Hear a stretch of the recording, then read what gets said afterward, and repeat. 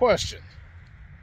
If you're a team manager and you got two of the top, or three, so let's say 3 or 4 of the top fastest riders in the world. Oh, don't forget, check out my merch.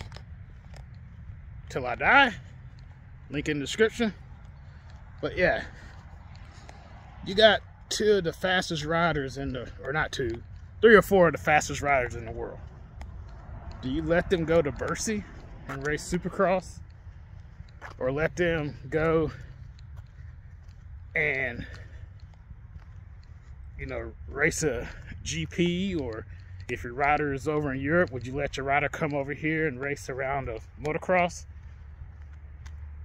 Knowing what's at stake, you know, the championships, the risk versus reward. And then on that, how would you tell those riders no? Being from a team manager or owner of a team. Like, that's like telling, you know, Jordan,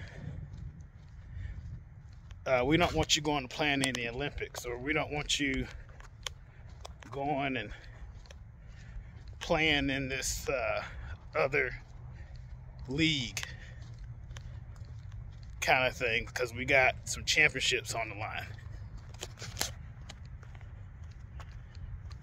And from that perspective, being Jordan or these riders,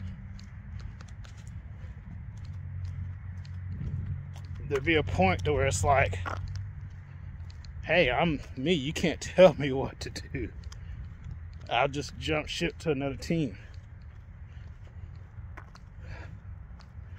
I don't know, just deep in thought, doing my little fat flush walk here.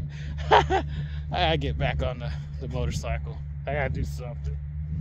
But just deep in thought, y'all comment down below of what y'all think, y'all's opinion.